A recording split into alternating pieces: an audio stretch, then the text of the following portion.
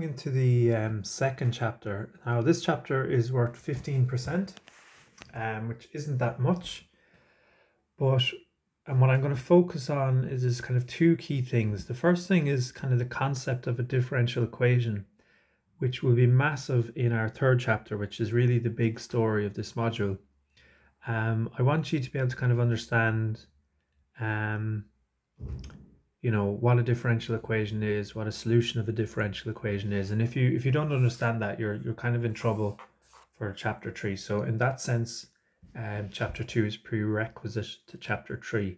The other thing that's kind of theoretical background, and we'll see it in this lecture or maybe the next one, is the idea of an ansatz. So an ansatz is basically where you have a situation where you know possibly the form of the solution, or theoretically the dimension space of this. What that basically means is how many solutions there are.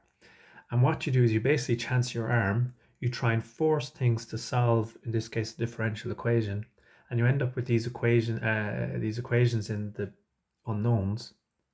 We'll see this, and you figure them out. It's called the method of undetermined coefficients. So that's something which I'm fairly sure you're going to see if you move into level 8 and even into level 9, where you do what's called an ansatz. So that's why this chapter is important. Otherwise, it's actually not that important. We could go straight into chapter 3, but I think you could be a bit lost if you didn't put some time into this. Okay. So what we're going to talk, there's one thing we're going to be analyzing throughout this. Now, it's not a civil or structural engineering thing, but it's something that we can all kind of talk about. So if you have, this is a door closer. Now we're going to massively simplify the situation. But basically what you have here in this part of the component basically is a spring. Okay. And what you have here is basically a damper. Okay. Well, we're not going to have the damper at the moment, excuse me, so forget about the damper. Right, so just the spring. Imagine the door closer is just made with the spring. Now what we have is, and I don't know where it's going to be written down. Okay, let's just, sorry, I'm a bit lost there for a second. Yeah, so we're going to imagine the door closer in one dimension. Now,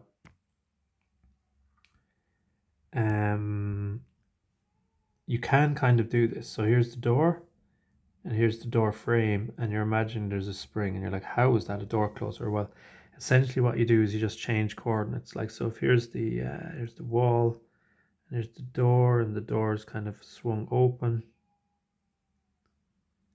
There's the door frame, I think.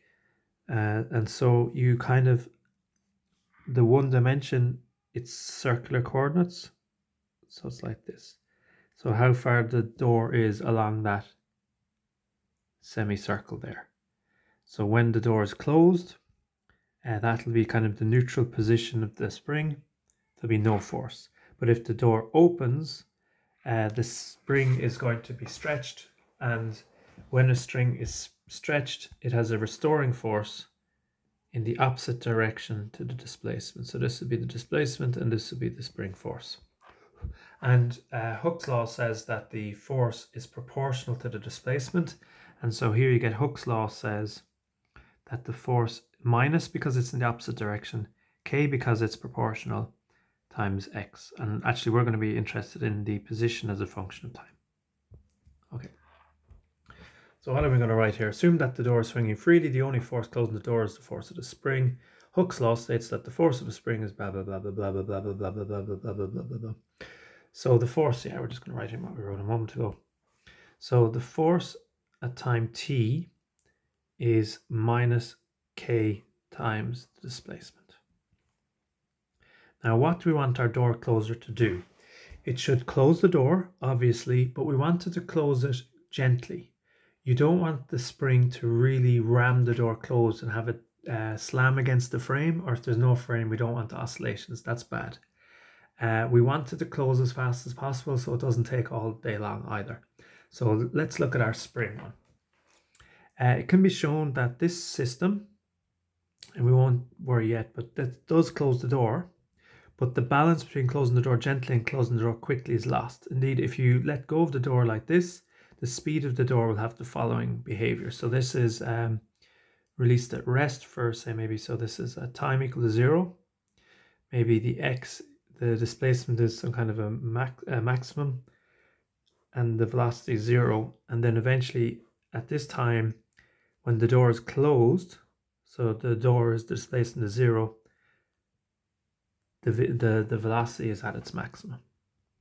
So a spring, if you just design it with a spring, the door will slam, which is not good. Okay, so we need to do something.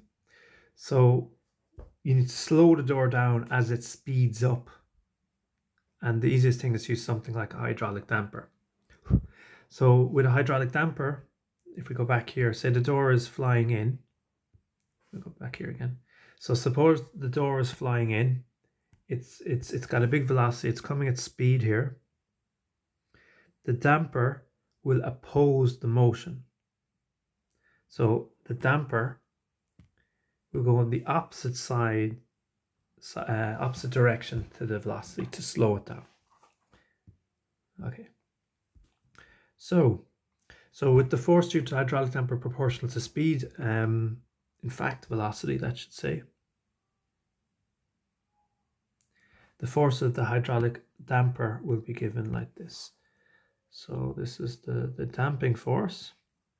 It's proportional to the velocity, so it's some constant times the velocity. But because it goes in the opposite direction to the velocity, you get a minus. Now you write down Newton's second law, which says that the mass times the acceleration in any particular direction is equal to the sum of the forces in that direction. And if you know that the acceleration is the rate of change of velocity, which means the first derivative of velocity, and velocity is the first derivative of displacement, you will find that the equation of motion reads the mass times the acceleration, which is the second derivative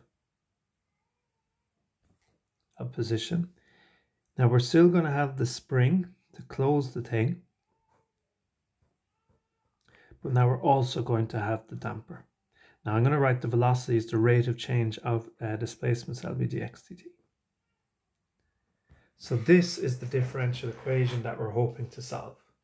And it can be shown that if you choose k and lambda appropriately, you can get a door that closes automatically, closes gently without slamming, and closes quickly. So really you're trying to design, this is called a damped harmonic oscillator, you're trying to balance lambda off with k. If lambda is too small, which is called underdamped, you're not going to slow the door down enough and it's going to slam. If you want to say lambda is too small, instead it's equivalent saying the spring is too strong. Alternatively, if lambda is very big, then what's going to happen is if lambda is big, then if the door gets moving at all, the damper is going to slow it down and it's going to take the door ages to close. That's the same as the spring essentially not being strong enough. There is a happy medium. It's not when they're equal, but there is a happy medium where you've got a relationship between the damping and the spring so that it doesn't close too quickly and it doesn't close too slowly. It closes just right. And that's called critical damping. Now, if we go back for a moment and talk about the over damping, if you're over damped, yeah, that's the door that you see it closing quickly and then it takes ages. It just kind of creaks. A creaking door, that's over damped. A door that slams into the door frame, or if there's no door frame, oscillates, that's under damped. I want to avoid those situations. Equations of this form, where you've got a multiple of the second derivative plus a multiple of the first derivative plus constant times the function you're looking for, turn up all the time, for example, in electronics. You have also seen one, strictly speaking, in your beams. So it doesn't look like it, but you've EI times, well, it's not exactly this form because we're not going to have 0 on the left-hand side. The fourth derivative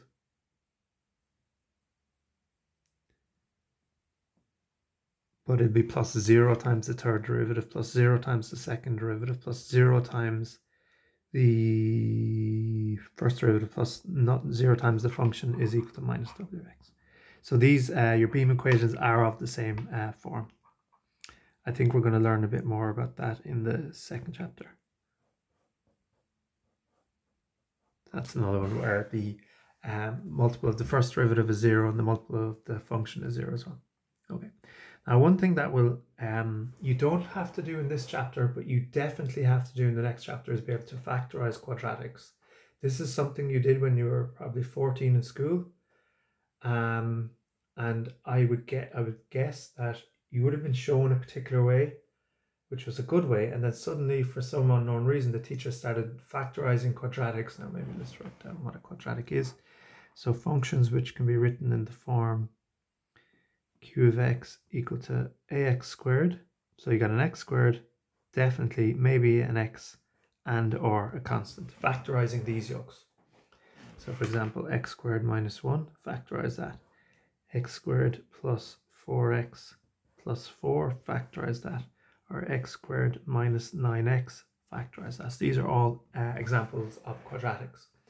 And factorizing these is very important in the next chapter. In the next chapter, we must be able to factorize these. Factorize means write it as things multiplied together. So what I'm going to do is I'm going to show you what I call the AC, well, sorry, I don't call it, well I call it, but it is in general called the AC method. And a lot of you would have been shown this in school, but suddenly they're stopped and you did it in their head. So what you do is, now we're going to be working with R's, so that's why I've changed it here. So you've got the AR squared and you've got the middle term. What you're going to do is you're going to look at the factors of AC and try and write the middle term BR in terms of, so you want to find things that multiply together, K by M to give you AC, and add together to give you B. So you get plus, so you'll be rewriting the BR as KR plus MR plus C, and this you will be able to factor because you'll have a common factor R in the first thing, AR plus K, and then I think because C is a multiple of M or so, well look, it doesn't really matter, but I'm just saying it can work. Sorry, it always works if you do it this way. We'll see it with examples. And this is probably how you might have done it in school and then this suddenly stopped. I will need you to be able to do this. Although we can probably say, if you're doing it in an assignment, if you really wanted, you could, like, I mean, this is second year in school stuff.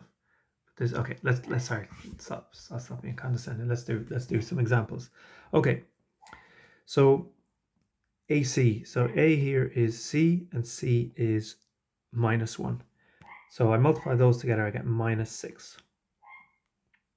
Now what I'm going to do is I'm going to look at the factors of minus 6. Now I'm going to forget about the sign for a moment. I'm going to do 1 by 6, 2 by 3. Now I don't have to look at 3 because I've already got 3. And if you get to that kind of a scenario, you're done. Sorry about the dog, nothing I can do about it. Now what we want to do is we want to get a pair of these that multiply to give you minus 6 and add up to give you 1. And if you look at it, minus 2 plus 3 will do the job. So I'm going to rewrite that middle term. So I get 6r squared. So equals, I mean, this is equal to 6r squared, and I rewrite the r as minus 2r plus 3r. And then minus 1. Now, you might say, oh, why are you factorizing these? Just use the minus b formula. I'm not solving these equal to 0 in the next chapter. I'm genuinely just factorizing. I need to be able to just factorize. It is possible to factorize via the minus b formula, but I strongly don't recommend it. You go into structural engineering next year, you need to be able to factorize these and never get it wrong. Okay, so what you do now is you take something common out of the first two. What I mean by the first two is these. And what's common to these is they both have a multiple of 2r. So I take out a common factor of 2r. And what am I left with? 2r by what gives me 6r squared? Well, 2 by 3 gives me the 6, and r by r gives me the r squared. And now what by 2r gives me the minus 2r minus 1. Now what you have to do is take something out of the second two that leaves 2r minus 1 again. And the only option here is 1. So 1 times 3r minus 1 does the job. Now you can be guaranteed if you do the factorizing properly and rewrite the thing properly, it's guaranteed to work from here. And what you're looking out for is that you have a common factor now between these two. So you take out that common factor, which is 3r minus 1, and what are you left with? You're left with times 2r plus 1. So you have factorized this. You've written as things multiplied together. So we'll do another example. So this is a mathematical background for this chapter 2 and chapter 3. So the AC is minus 24 here. So we look at the factors of 24. So you do 1, 2, 3 and work from there.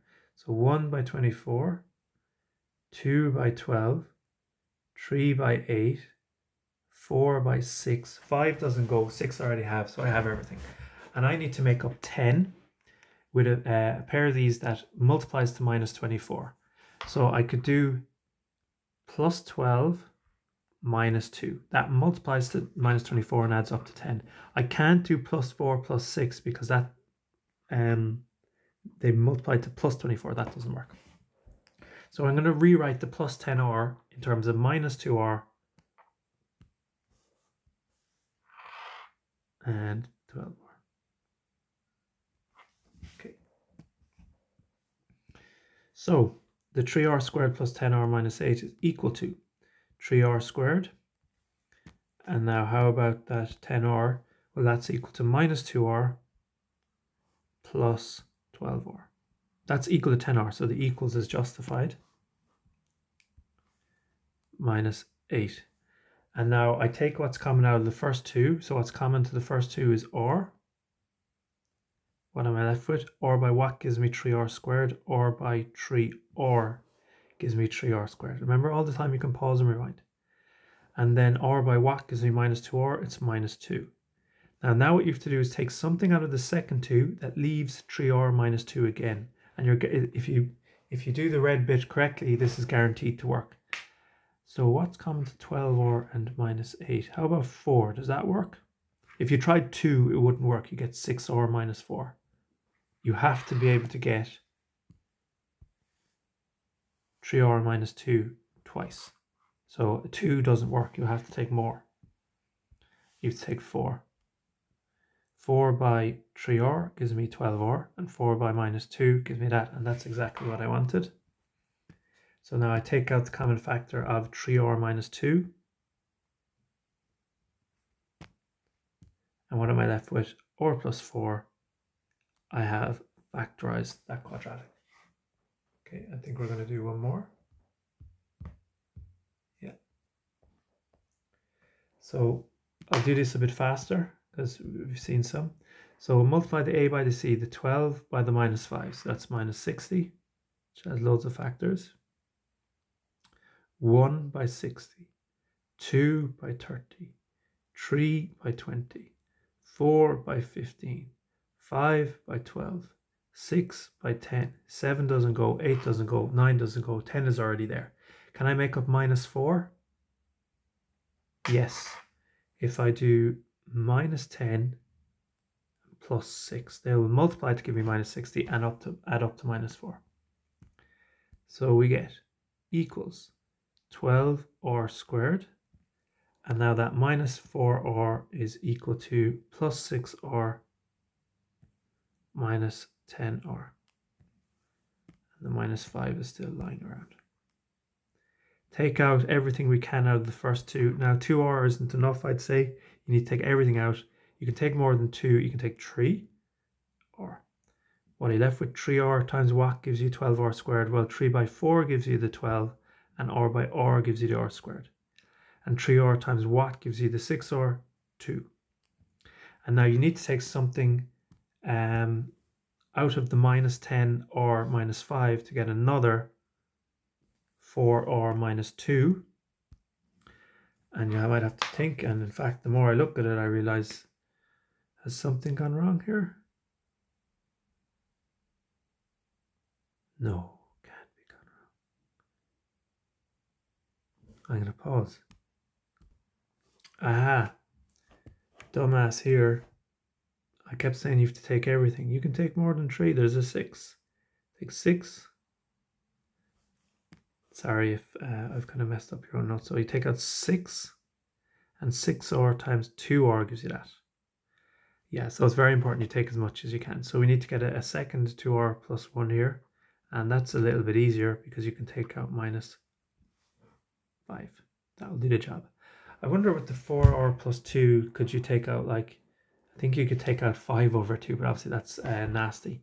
And now what's common to these two is 2r plus 1.